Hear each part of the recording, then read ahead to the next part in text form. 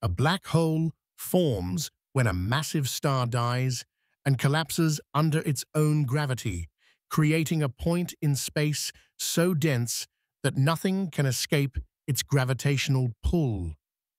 The black hole's immense gravitational force is so strong that it warps the fabric of space and time, creating what scientists call a singularity at its center.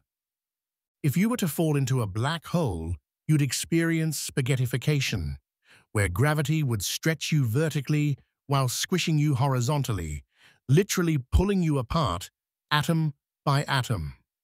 Time itself behaves strangely near a black hole. From an outside observer's perspective, you would appear to slow down and freeze in time as you approach the event horizon. While nothing can escape once it passes the event horizon, black holes do emit a type of radiation called Hawking radiation, slowly losing mass over immense periods of time. Scientists have discovered that supermassive black holes exist at the center of most galaxies, including our own Milky Way, shaping the very structure of our universe.